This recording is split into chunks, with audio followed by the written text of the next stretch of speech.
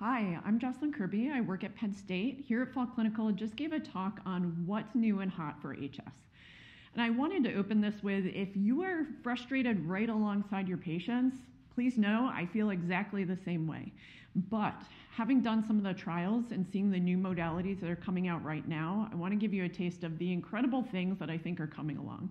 So for some of our really challenging patients, I see a lot of really great things happening with JAK inhibitors. I know you hear JAK, JAK, JAK, JAK, but HS needs the power of JAKs. It broadly hits a lot of inflammatory pathways, and a lot of the data looks really good.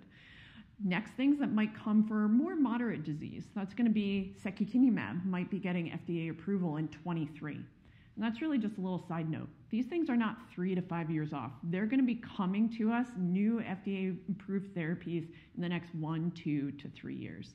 So IL-17s, secukinumab, bimekizumab, but then also let's think of our patients stage 1. We've got topical JAKs on the market. They're doing great things systemically. Maybe we can transition that into the care we need for our stage 1 patients with smaller folliculitis or acne-like lesions. So lots of great things happening. Continue the great work. Thanks for all you do.